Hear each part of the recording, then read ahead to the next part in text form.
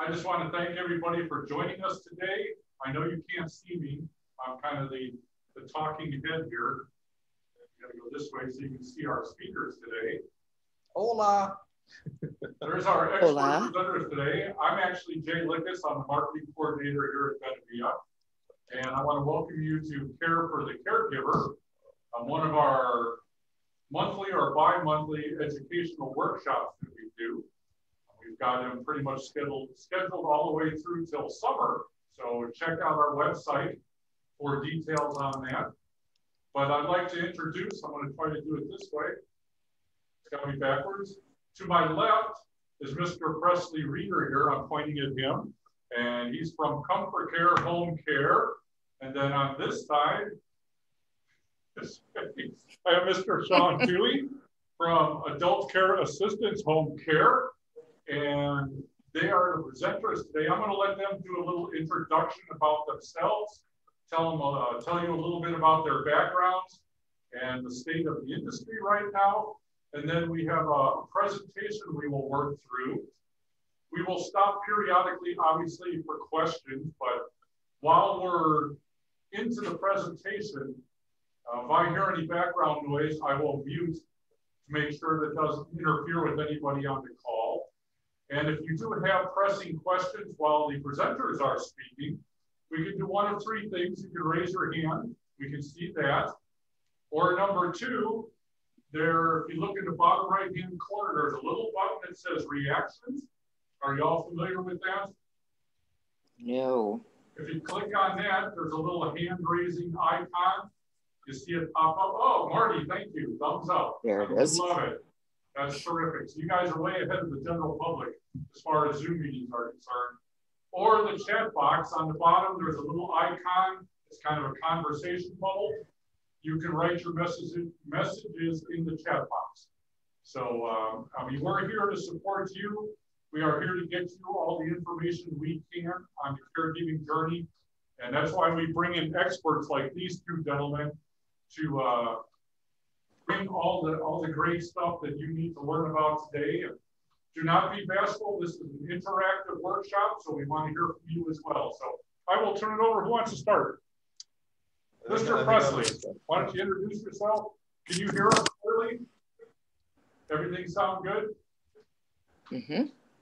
Marty, you can't hear us. Okay, good. Some reason Marty's having sound issues. Gloria J, does everything sound good to you? Wonderful, thank you.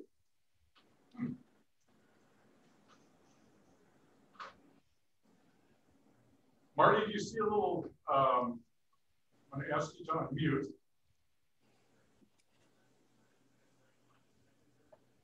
So Marty, do you see your mute button, the little microphone button down there? If you click on the arrow to the right of that, and it'll say test speaker and microphone. You can test those and see if it'll work for you.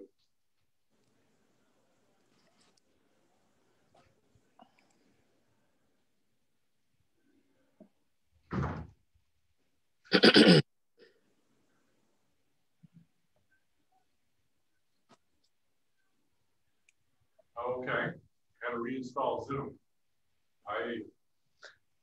That's not good. I think there was some glitch. Oh, your output is not working, so we can't hear you talk. Okay. So if you'd like, I mean, if you can hear us fine, we'll go ahead and continue. And then if you have questions, just put them in the chat box, Marty. We'll watch for that, okay? Awesome. All right, gentlemen, Mr. Presley Reader. Okay, yeah, we'll get through our introductions here pretty quickly so we can move into the presentation and give you plenty of time for Q&A today. It's a privilege to be with everybody. Happy New Year. My name, as Jay said, is Presley Reader, and I'm not named after Elvis, but if you want to talk about that another time, we can. I can tell you the whole story. I have owned ComForCare in-home caregiving now for 9 years, and we send caregivers into wherever you or your loved ones call home. That might be an apartment in a senior living community, that might be a residential home or elsewhere, and they come in on a schedule and provide support for daily activities. So it's been an honor to work with Benevilla. We work closely with them, as does Sean and Adult Care Assistants, and it's great to be here today to talk to you a little bit about caregiver burnout and what your options are if you're experiencing caregiver burnout, and how to care for yourself as a caregiver. So I'll let Sean do his intro, and then we'll jump into the presentation. Perfect. Yeah, that sounds good. My name is Sean with Adult Care Assistants Home Care, and I am one of the partners over at Adult Care Assistants. And we've been here in the Sun City, Surprise, Peoria, Glendale area for a quarter century now. We've been working with seniors since 1996, and incredibly proud of the partnership that we have had with Benevilla for over 20 years. And concur with what Presley was saying, you know, we are so lucky to have a community partner like Benevilla who can help serve the seniors in this area, and anything that we can do to give back and to help Benevilla, help the seniors, and help educate the community, we're 100% in favor of. And so that's why we're here today, is to help educate you guys and make sure that you're feeling comfortable with making some really challenging and difficult decisions. And in terms of what we do, it's right on point with what Presley said. So we're a home care agency just as well as Presley, and we come to wherever that client may need and help them based on the schedule and cares that they need. Awesome, yeah. And so Sean and I work together in the same industry, providing that care. There's a need that's bigger than any one agency can meet, and so we're all partners with Benevilla in doing that. Okay, we're going to jump into this presentation. I'm going to keep talking. I think Jay's going to try and pull it up on your screen, but I'll just keep going since we are running a little bit behind here. You know, I'm going to talk in the first half about caregiver burnout, and you've probably heard that term before. And quite frankly, this is not a very encouraging topic. There's just nothing good about caregiver burnout. It hurts the caregiver, it hurts the care recipient, and it hurts them both physically and mentally in a variety of ways. And I'm going to let you can kind of read, Jay, you can go to that next slide. And as long as everybody's seeing the slides, I'm not going to read through each slide, but you can read it, and we'll be happy to send it to you afterwards so you can read through all of this. But I will say that the stress from caregiver burnout can cause increased morbidity, mortality in caregivers and care recipients. It also leads to inadequate levels of care for the individual receiving the care, and a higher rate of institutionalization for the loved one. So there are serious physical and mental effects that can result from caregiver burnout. It's a serious issue. And if you or a loved one are feeling it, you should really take steps to address it. On the next slide, a few statistics that you could run through there.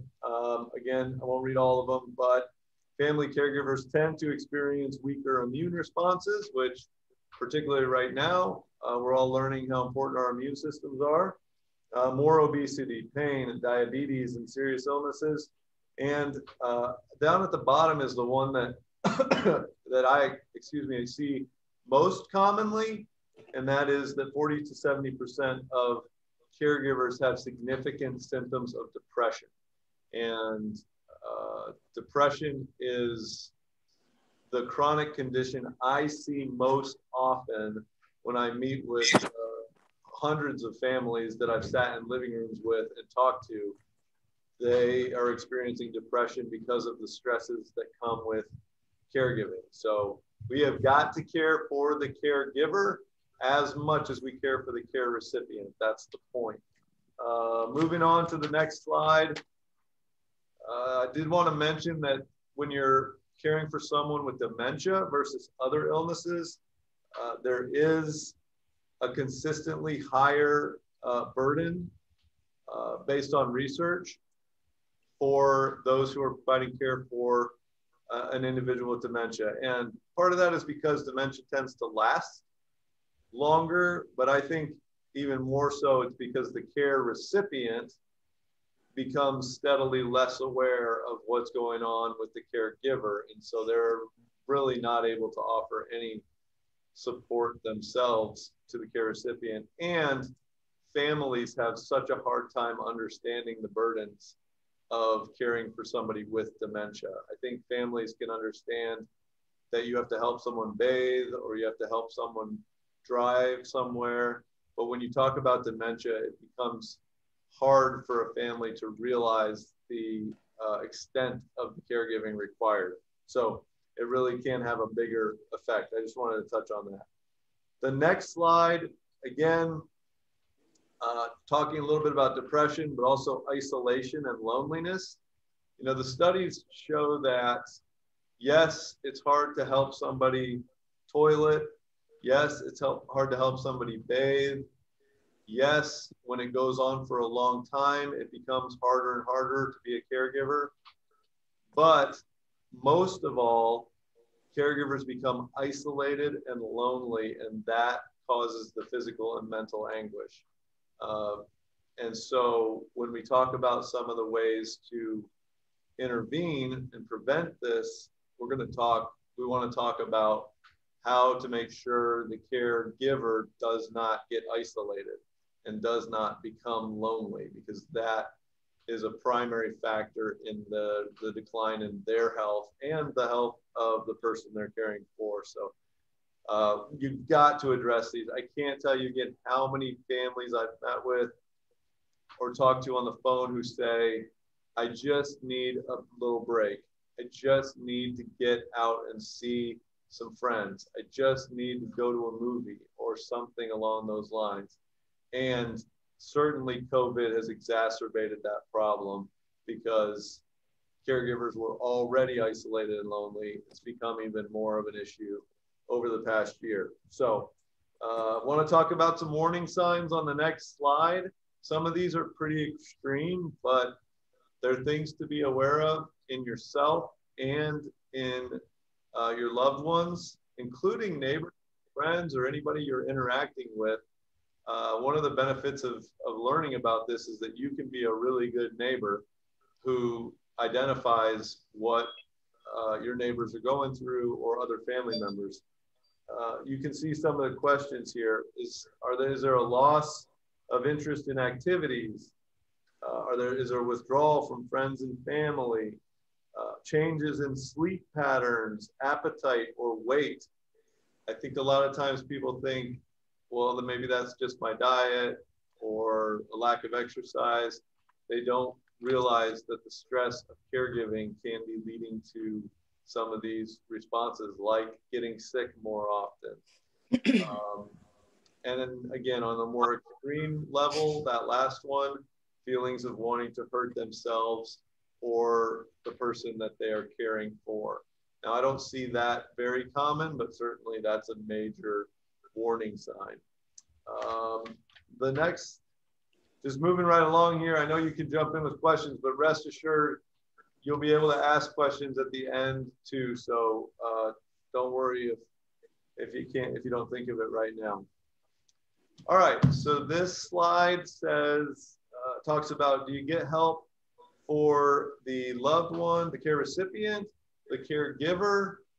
I think both, to be honest.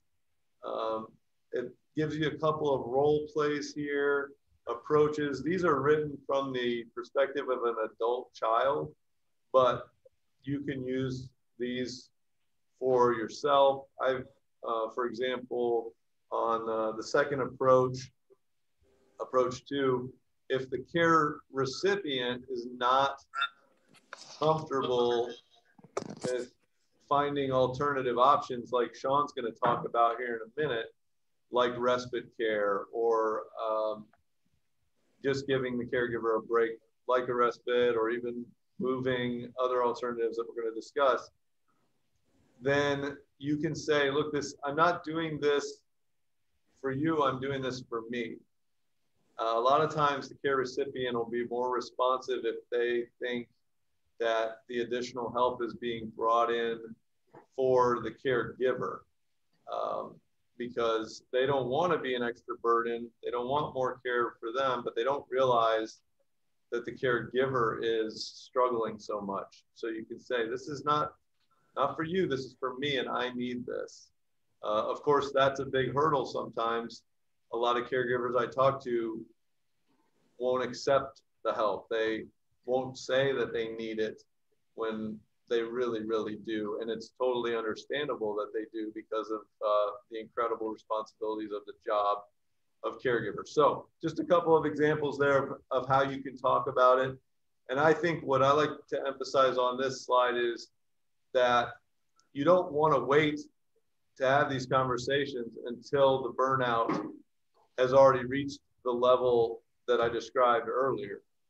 You want to get ahead of these conversations so that you don't have to go through the burnout and experience the mental and physical pain associated with it. Try anticipate it as best you can that all caregivers experience some level of burnout, and having these conversations about it before it becomes debilitating is really the critical point. You've got to try your best to get ahead of it. Okay, so some solutions on the next slide that we can run through real quick, and then Sean's going to talk about broader options that are available to you. But some of these solutions, certainly confiding in trusted people, including professionals. A lot of times people don't feel comfortable talking to me because they think I'm trying to sell them something. But there are a lot of services that have been created out there for you and your loved ones that are truly trying to be a value add to you. And certainly if you get the uncomfortable feeling that someone's trying to sell you something you don't need, you could avoid that person, but you have options. If you feel that way about me, you can go talk to Sean. If you feel that way about John, you can come talk to me. All my point is find someone that knows what they're talking about and that you have a level of trust in, whether that's from a referral or otherwise, that they're going to give you some real helpful advice and a listening ear. Sometimes that's all you need. Realistic goals. I think caregivers expect way too much of themselves.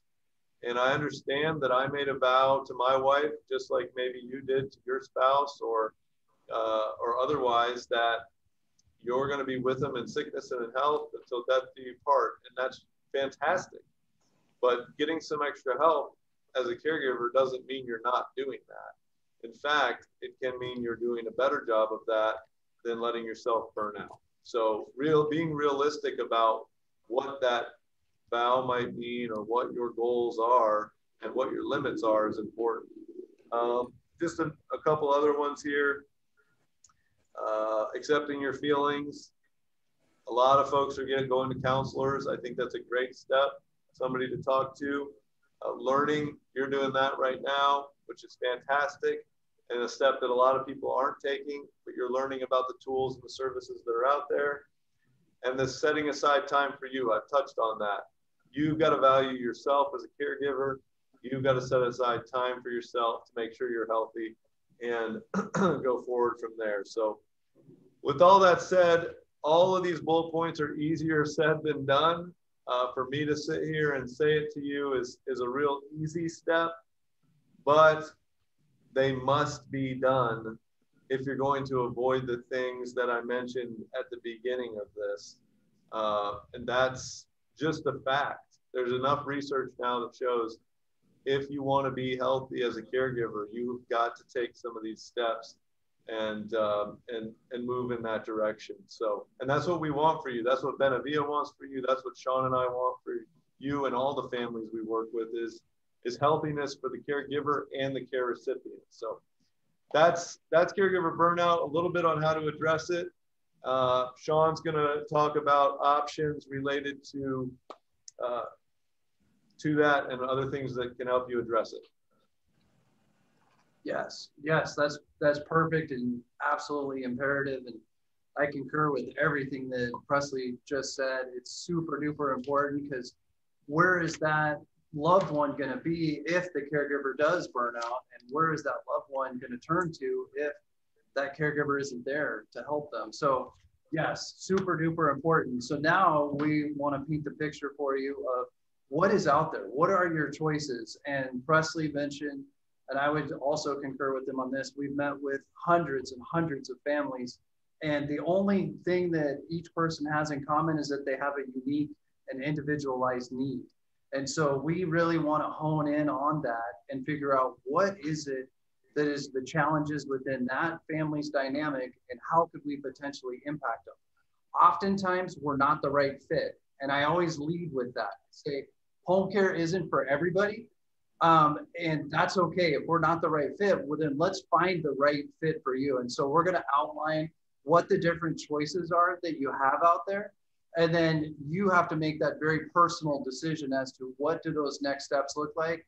Where do I want to get more research? Where do I want to get more understanding? Because I'm going to highlight each of these different options, but there's a lot more to them than what I'm going to talk about. And of course, Presley and I are happy to answer questions with regards to them as well. So we'll start with where Presley and I lie, which is in the home care space. And we provide the non-medical in-home care. So I want to distinguish between medical home care and non-medical home care. The medical home care oftentimes and almost always will be covered by Medicare or Medicaid. And that's typically when somebody goes to the hospital and then is discharged, a doctor is going to write a note just like a prescription, and they're going to give you a certain number of visits that then you're going to receive in your home to help make sure that that transition from the hospital back to your house is a smooth transition. Because now with the rules with Medicare and Medicaid, they can't have somebody going back to the hospital for the same thing within 30 days. So it's super important for these hospitals to not have readmittance and people that are being bounced back for the same thing. So what they're going to do is they're going to have somebody come in on the home health piece, and they're typically going to be in there for anywhere from 2 to 8 weeks. And they're going to come in anywhere from 2 to 4 times a week for usually an hour. And some of the things that they're going to help you with could be physical or occupational therapy.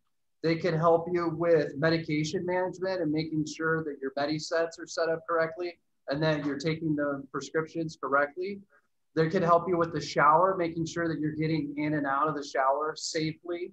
But they're going to come in for those quick visits, accomplish those few tasks that I just named. They're not going to come in and make a meal for you. They're not going to drive you to a doctor's appointment, those kind of things. They can help you with wound care, for example, and things like that, changing bandages, things along those lines. So that's going to be a medical home care professional that's going to be a nurse level person who's going to come in and help you for a short period of time in each day and a short period of time that the doctor prescribes. The opposite end of that is the home care piece where Presley and I lie. And we can come into a home for just a few hours every day, or it could be a few hours every week. Whatever that client needs is where we fit into the equation. But we go all the way up to and including, we're with clients 24 hours a day, 7 days a week. We can never leave them. So when one caregiver comes on shift, the next caregiver would come into that home and make sure that that client's being safe. And it's all based on the level of cares that that client needs. And so some of those things that we can help out with is if the client needs help with dressing and bathing and grooming and toileting and personal hygiene, transportation, taking them to and from appointments, whether they're personal or doctor's appointments, medication reminders. We're going to do all of those little things that that client may need assistance with. Now, in some cases, we're doing a lot with those clients. In some cases, we're not doing very much at all. It's more companionship. But again, we always meet the client where they're at. They may have had shoulder surgery or a knee replacement. And so we may be doing all the vacuuming in the home. We may be doing all the meal preparation in the home. Well, we're getting that person back up and running and on their feet so that they're feeling good. Or like Presley mentioned, it could be somebody with dementia who's having a lot of confusion, and we may be doing all those tasks for the long run. So again, we always meet them where they're at and we help them with those activities of daily living that they may be challenged by or challenged with. And then the other options that you have out there is potentially going to an independent living community. That's going to be where it's an apartment style home, and you're going to be thriving and living independently on your own. And there's not going to be services coming into that independent living community. And you're really on your own. But the nice part about it is oftentimes the independent living have an opportunity where you can go to assisted living, which I'll talk about in a moment. You can graduate up as you need those additional cares and steps. Other option is potentially, if you did need some assistance, is you could bring in an outside agency like Presley or myself and the home care piece. Or oftentimes those independent livings will have staff that you can call upon, especially if there was an accident or something that needed immediate attention, and they can help you with that on a case-by-case basis. But reoccurring, needing help with things on a consistent basis, they would want you to move on from that independent living to the assisted living. So it's a great option if you're looking to kind of start that process of going into a senior living community, but it's that early entry spot where you're really able to thrive on your own. Then you move on to the assisted living piece, where if you need some help, so for example, maybe it's become too much to do your own household chores, it's become too much to manage your own medication, you're needing some assistance throughout the day, that's where that assisted living is going to come in. And that's another senior living community option where they're going to come in and check on you typically once or twice a day and make sure that everything's okay. And so that's another option that you have as well. And then beyond that, you have the continuing care retirement communities, the CCRCs. And that kind of goes back to what I initially talked about, where they're going to have multiple steps in the care continuum under one umbrella. And so you could go into a senior living community that's a CCRC where you start off in the independent living, and then you eventually graduate to the assisted living, and then the skilled nursing, and potentially the memory care piece. So there's a lot of options, and there's a lot of different senior living communities out there. They're all different. They all have various prices and income level requirements and different ways that you could potentially become a part of their communities. But for certain people, this works out really well. And I always give two examples when I talk about this. My grandma, as soon as my grandpa passed away, he was 65 and she was 63 at the time, she immediately sold her house, took all that equity, and then put that into moving into a CCRC, put a big down payment down on living in that CCRC for life. And then she went through every one of those steps that we just talked about. She was in independent living for 8 years. Then she moved to assisted living for 5 years. Then she eventually moved into the skilled nursing, and then she eventually passed away. But she was there for nearly 20 years and went through each of those steps. For her, it was perfect. And she loved it. She was very social. She loved going on the buses, the activities, the bingo, all of it was great for her. The opposite side of the coin, and this is where Presley and I come in, is that 90% of seniors say, given all options on the table, they want to stay in their home. And they want to stay in their home until the very end. And so that's where home care comes into the equation, is that 90% group. And that was what my grandparents on the other side of my family wanted to do. And so they became more and more elderly. They got into their 90s. They became more and more disabled physically. Mentally, they were as sharp as a tack, but they needed that help. They needed that in-home care piece to come in and help them with all those activities of daily living that just became too much for them as they moved into their 90s. And they loved it and they thrived under it, and it was perfect for them. And so that's really the equation of each family's individual needs need to be met and looked at. And it's not always a cookie cutter. It may look like one option makes perfect sense, but as you dive more and more into it and you're doing more research, it may not make sense for you. So I encourage everybody that I speak with to do all the research on all the different options out there. Find the one that you think is going to be the best for you and really start to dive into it and peel back those layers of the onion so that you truly understand exactly what you're getting into and what the pros and the cons are of it. Is one-on-one care more desirable for you, or would you rather be in a community where there might be a ratio of 10 or 20 to 1 for each staff member? Do you want to be involved in a community and put a big deposit down and be there for the rest of your life? Or do you want to be at a community where you don't want to put down a deposit? Do you want to have somebody come in for 4 hours a day, once a week? Or are you looking for 24/7 care? So the gamut out there is enormous. And that's part of the challenge that I feel like Presley and I are out in the community doing, is just to educate people and say, hey, these are the different options. Here's all the things to consider. And as you're considering all those, we're here to help and educate. And we have referral sources and partners and friendships amongst all different aspects within the senior community. And so if you're leaning into us and you need help, we're all for that. But if you're leaning into us to say, hey, I don't know, but I'd like to learn, we're here for you. And we'll always be here for you to help educate you and your loved ones. But the biggest thing is we want to make sure that the home dynamic and what's happening between the caregiver and the person receiving the care is safe and happy and healthy, and that everybody's thriving. So Sean, Adult Care Assistance Home Care, and thanks for listening. Great, yeah, thanks, Sean. We're open to questions. I don't even know how many people are on the call, but certainly I think we've got plenty of time for you to ask. We have 9 folks on the call. Great, so you've got plenty of time to ask your question. Make sure we get you a thorough answer. Sean and I will tackle it together.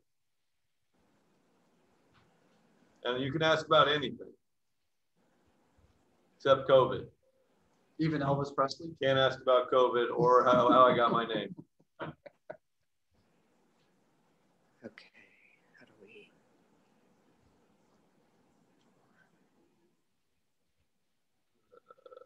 Looks like the person in the upper right is talking, but we can't. Yep. Mm. There we go.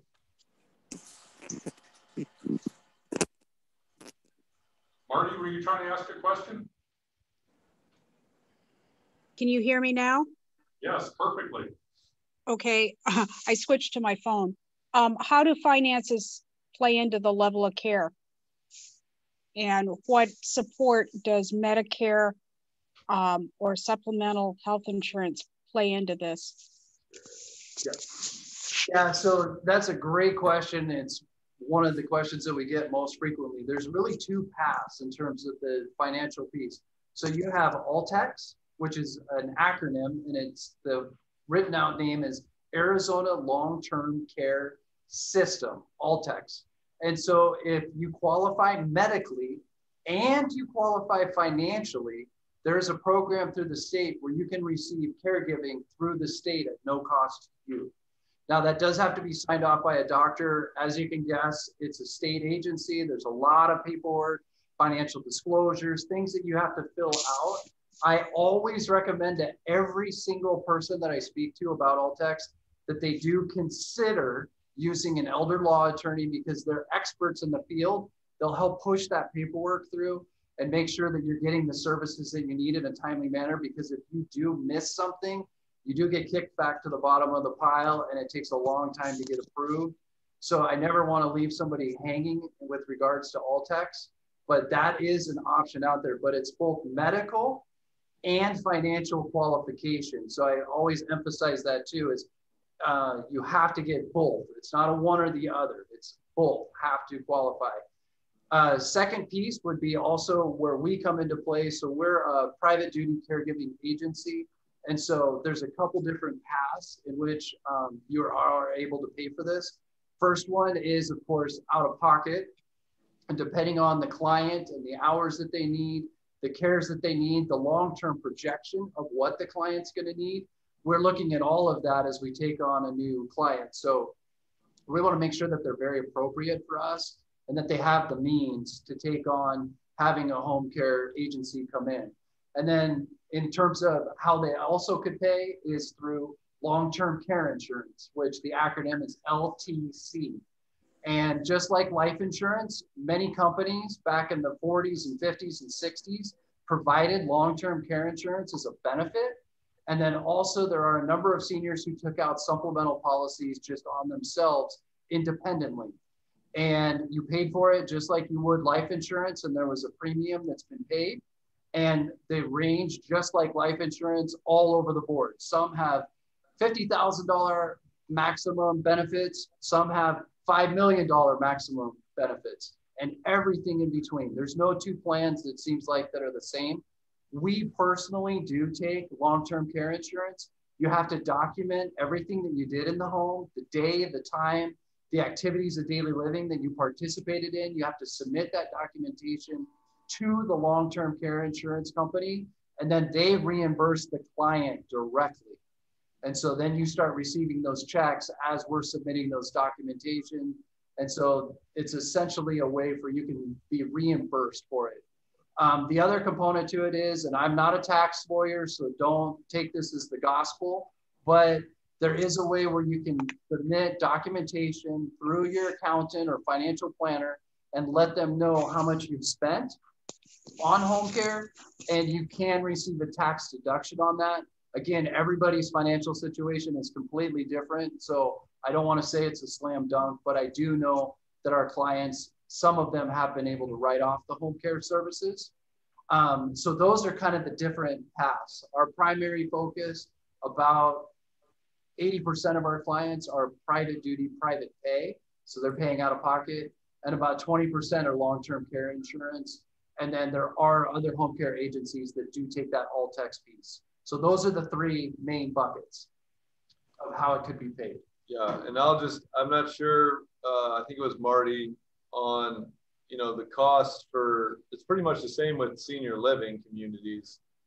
There are going to be state funded senior living communities where Medicaid will step in and help pay for the care of a person who's living in that community. And then there are private pay senior living communities. And the only thing I'll add to what Sean said is you're going to have to do the shopping when the time comes. Hopefully you do it before the time comes so that you already kind of have an idea. But Benevilla is a great place to go to call and say, I'm looking into home care.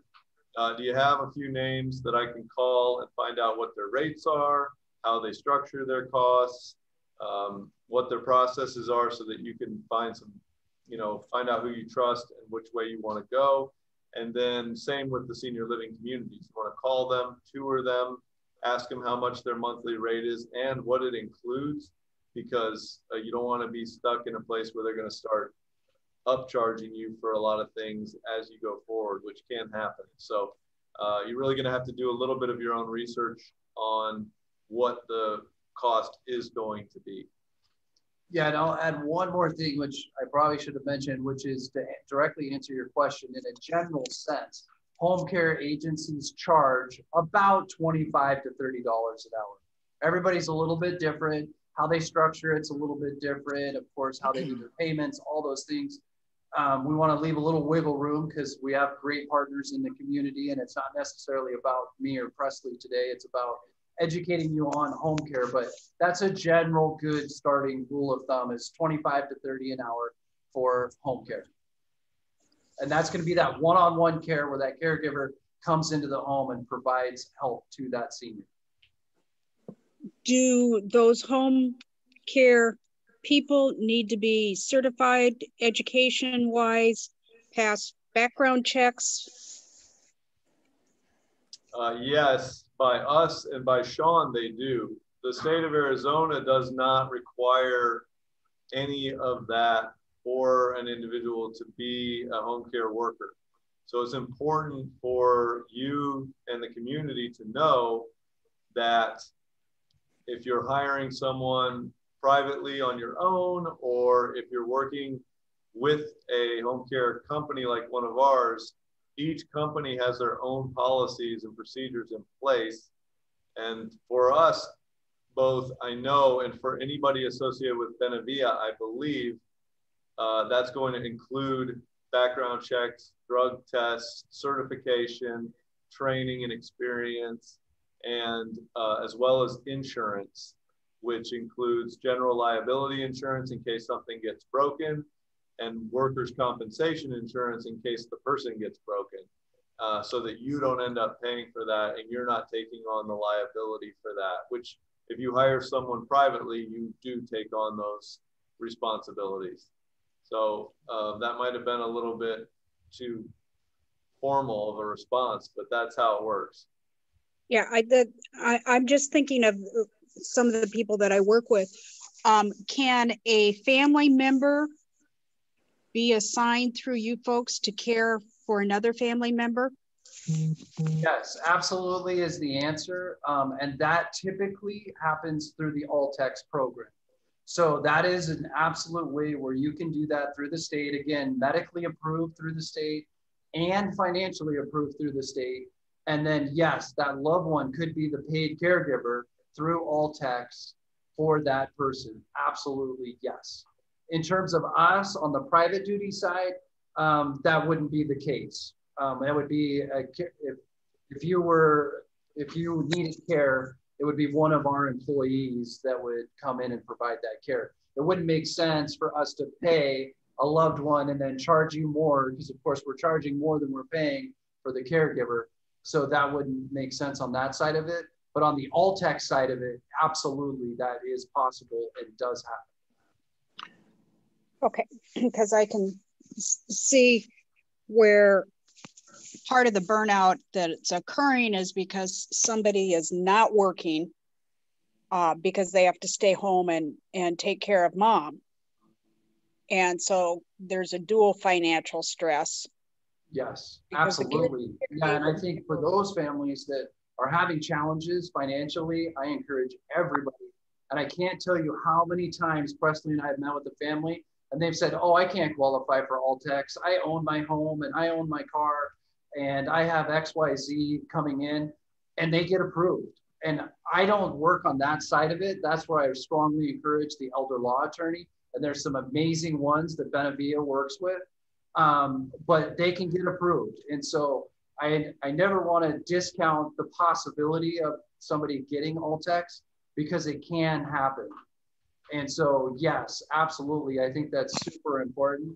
But then to what Presley was talking about too is we don't want to overstate that, okay, you get All-Tex, you get medically and financially approved, and now that caregiver is being compensated financially for all that hard work. That's step one. That is wonderful, and they deserve that, and they've worked hard for that.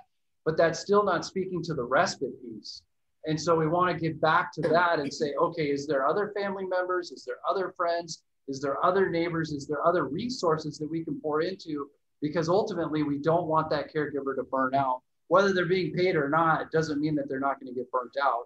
None of our caregivers in a week, 24 hours a day, 7 days a week is 168 hours. Never in the history of the world has there been a caregiver that's worked 168 hours other than the caregiver who's caring for that loved one in the home. And the reason for that is nobody can work 168 hours in a week. We would absolutely crush our entire staff. In fact, they can't work 80 hours in a week. We'll burn them out.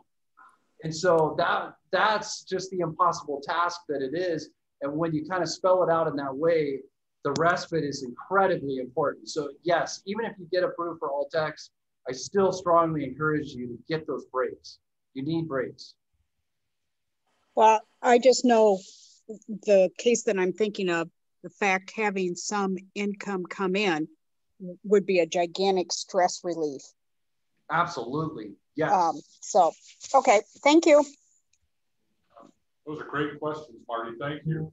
Anybody else have some questions? And don't be afraid to share. I mean, we're here to get the answers for any issues you're dealing with right now.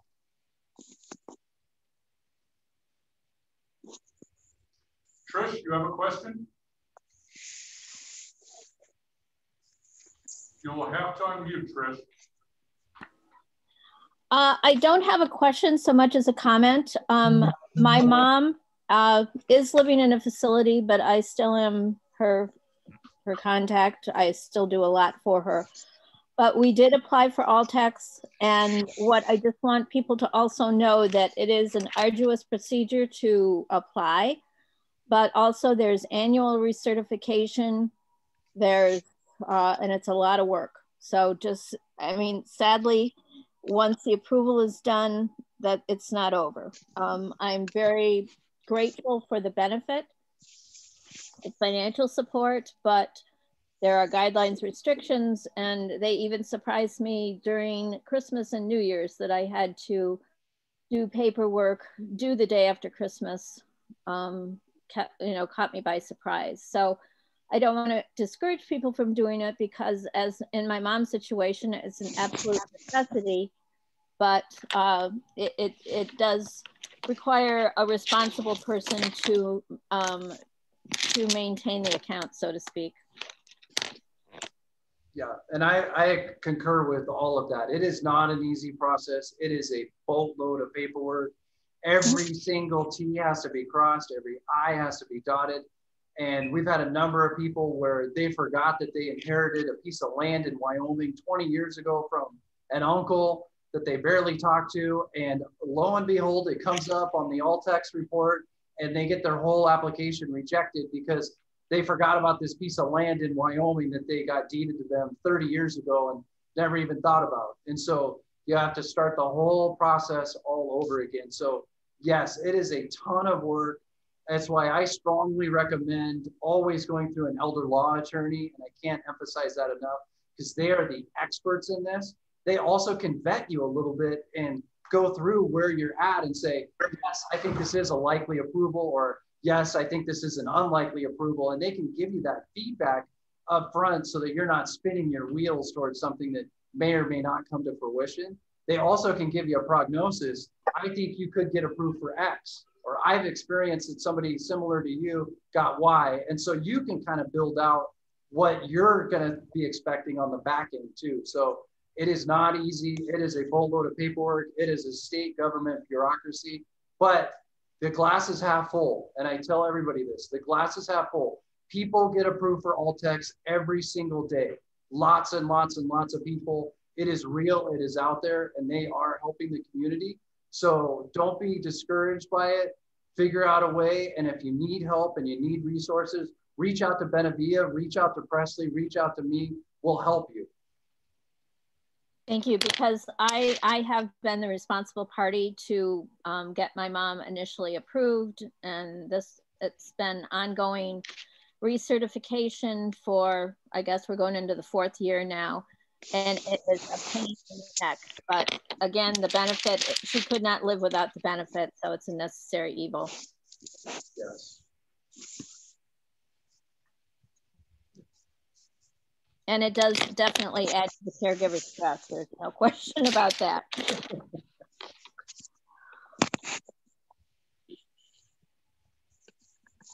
Excellent. Anybody else have further questions?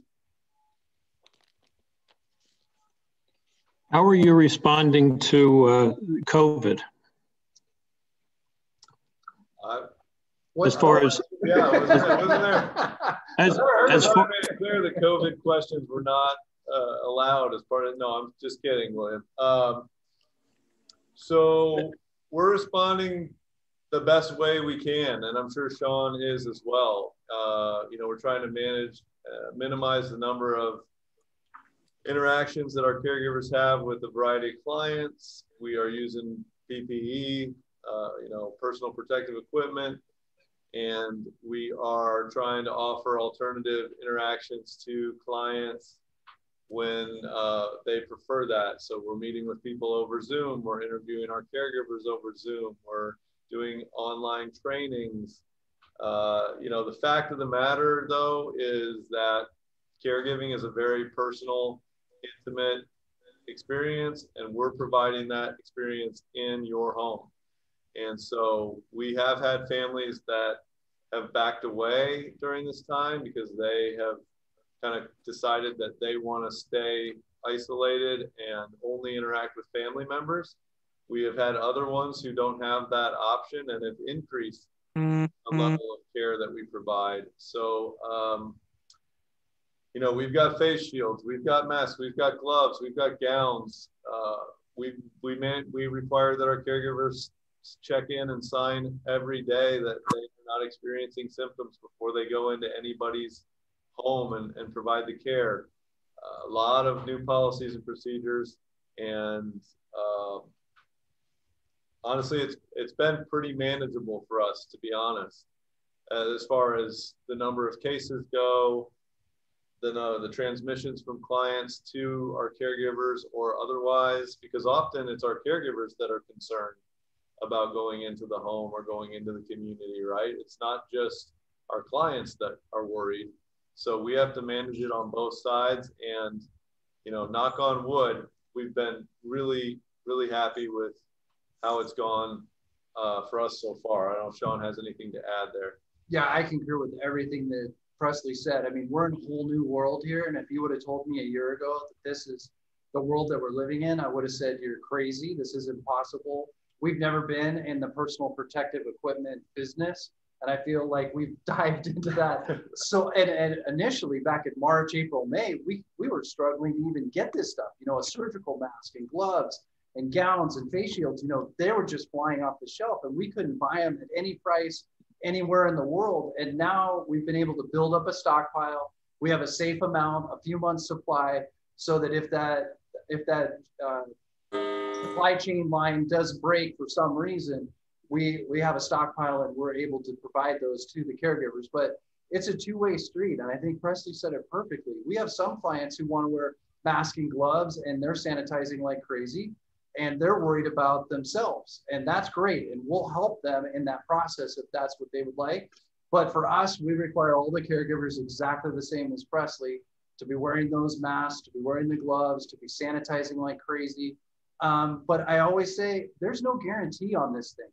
We can take every measure possible and it still might not be the perfect outcome. But what I can say is we're going to control what we control and can control, and we're going to do everything in our power to keep everybody as safe as we can. We've had a few cases, no question about it, on the client and the caregiver side of COVID, but we've really tempered that down. And we've done an excellent job on that side, but you can't get rid of it. It's everywhere in the community. It's everywhere in the state. We're in a hotspot. And so we're doing everything we can to keep everybody safe. And quite frankly, at the beginning of this thing, we weren't even considered essential services by the state. We had to go back to the state legislator, lobby and petition to them to say, we are essential services. We do provide in-home care for these seniors who can't thrive on their own. And some of them couldn't make it on their own without our services. We got the state to reevaluate that and call us essential services. But we also know that we have to continue to provide that care in the homes, just like Presley was saying. Some of our clients don't have an option. We are their only lifeline. And so we're always going to be in those homes. We're always going to protect them. And we also know by virtue of what we do, we're working with the most vulnerable group of people practically you could have. They're elderly, they have pre-existing conditions, they have respiratory issues, all the things that everybody's worried about on the COVID piece are our clients. It perfectly describes them. And so we take it very, very, very seriously. And I can promise you that all the Benevilla C.A.R.E partners take this very seriously.